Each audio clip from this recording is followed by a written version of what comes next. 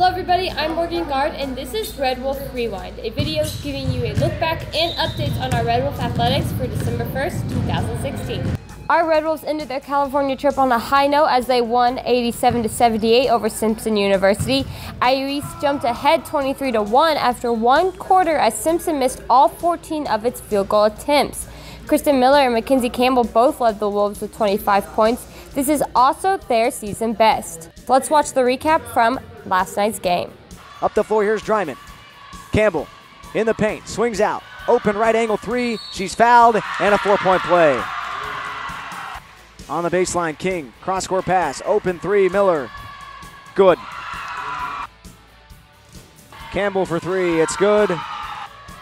Up top, stutter step, 15-footer on the way, it's good, 23-1.